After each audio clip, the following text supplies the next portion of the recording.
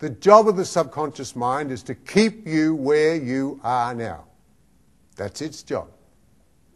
The subconscious mind wants what it's got, and it does not want what it's not got. It wants what it's got, and it doesn't want what it's not got. So in other words, every habit that we've got, the subconscious mind wants it, be it good or bad, right? Doesn't matter what it is. The subconscious mind wants it because it's got it, right? It wants it.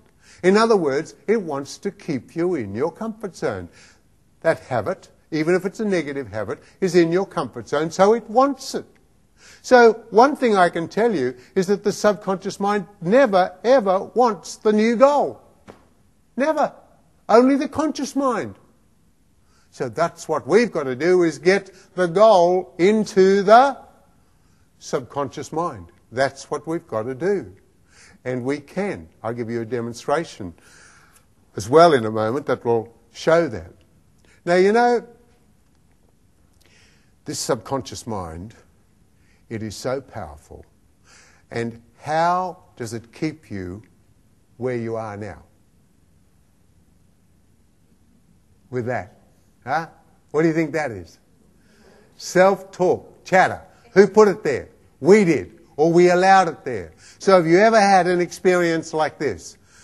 Oh, I'm no good at this stuff. There's no way in the world. I can't get this. Just kidding. You know, I haven't practiced. I'm not going to get there. Golly, this is no good. I don't deserve it anyway. I'm no good at this. You ever had that little voice come in?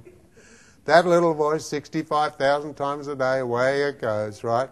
And it brings it up. And that's a sabotaging little voice that keeps us where we are now. But what we can do is change that voice.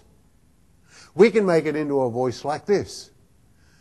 Ah, yes, I'm good at this. Boy, I've been practicing this. How long have I been practicing? A while now. I'm getting better and better. I deserve to win this. I'm going to get this. I'm getting better and better and better at this. Yes, I'm there. That kind of voice we can develop.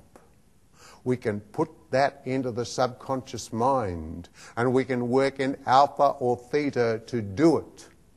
Right? That's what we can do.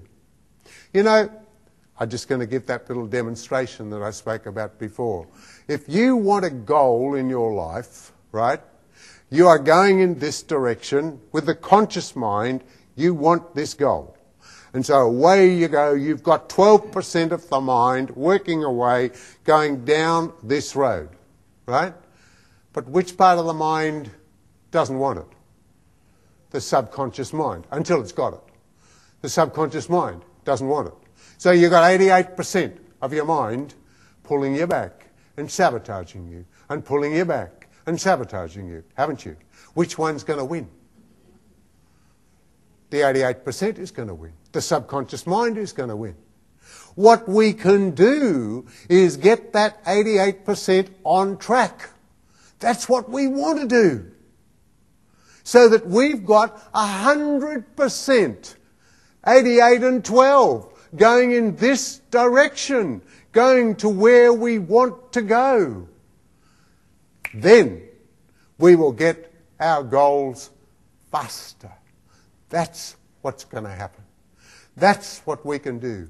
And that's why we can achieve faster using the subconscious mind deliberately.